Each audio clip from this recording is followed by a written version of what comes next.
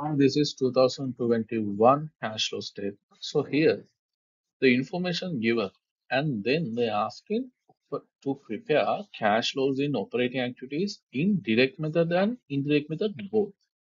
So this is bit different that compared to the other past papers because here you have to only prepare operating activities, but you have to prepare operating activities under based on direct and indirect both, right? So we will look at first the direct method.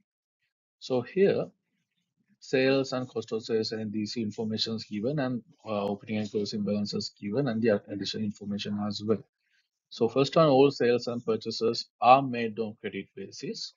So which means from that there is no any cash purchases or cash sales. So which means you have to find out debtor receipts and creditor payments. So here the debtor control account, opening balance and closing balance is given.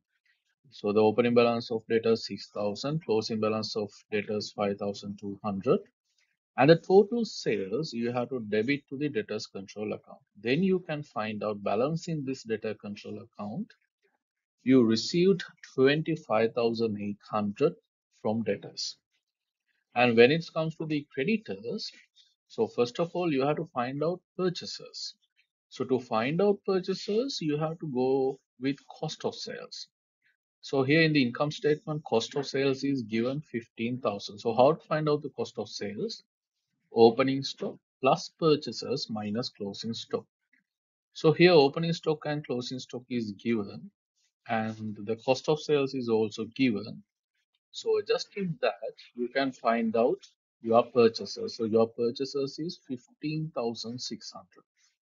So this total purchases 15,600. You have to credit to the creditors control account. So creditors credit 15,600, and you know the total opening and closing balance of creditors. It's given here. So the creditors opening 4,250, closing 3,500, and recording all the opening balances and closing balances and the purchases. Then you can find out what is the amount that you paid for the creditors. So you paid 16,350. So the cash received from debtors is a cash inflow, and paid to the creditors, the paid amount is cash outflow. Both comes in operating activities. And then operating expenses. So operating expenses given here the prepaid operating expenses as at opening and closing. And the operating expenses given here 4,500, but this 4,500 includes 1,800 depreciation.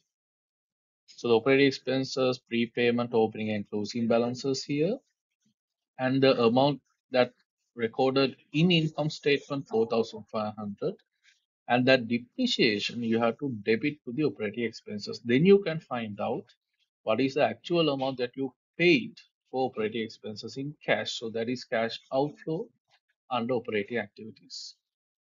And then interest and tax. So here interest and tax given payables as at opening and closing. So first of all, this interest. So the finance expenses all entirely is referring to the interest expenses. So the interest expenses 1,500. So interest account debit 1,000, sorry, credit 1,500 from the income statement, and the interest given as at opening and closing the payable amount 650 and 400. Then you can find out the amount that you paid for the interest is 1,750. That also comes in operating activities. And the tax.